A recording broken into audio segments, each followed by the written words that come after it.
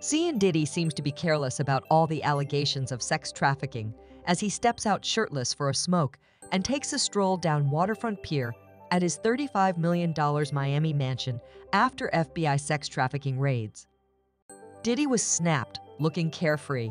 The rapper, real name Sean Combs, was shirtless as he walked along the same dock where Homeland Security agents had previously been camped out.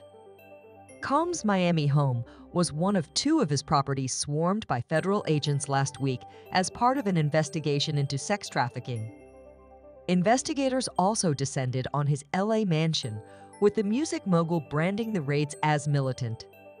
But on Saturday, he appeared barefoot and relaxed as he donned a pair of white shorts to walk around the $35 million Star Island property.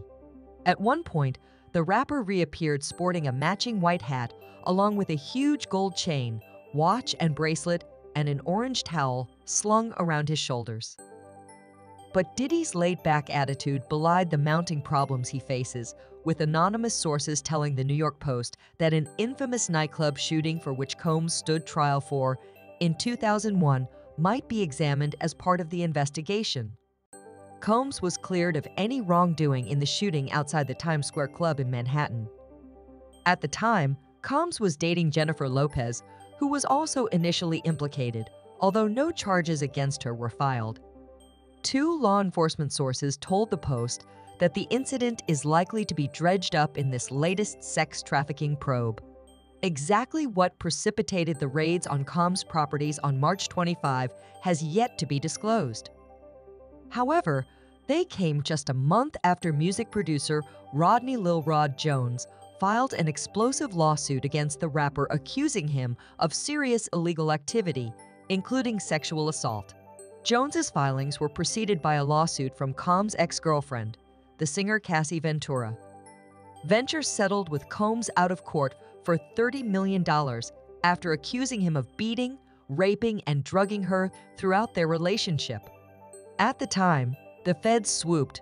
Diddy was said to be attempting to board his private jet to fly to the Bahamas to spend time with his 17-year-old twin daughters. His alleged drugs mule Brendan Paul, 25 years, was attempting to board with him before he was intercepted by police at a Miami area airport. The former athlete was referred to as Diddy's drug mules in Jones' $30 million lawsuit. The complaint, one of 5 against Combs since November, alleged he was involved in acquiring and distributing Mr. Combs' drugs and guns. Whether Paul's arrest was connected to allegations in the lawsuit or to the raids on Diddy's properties was not confirmed.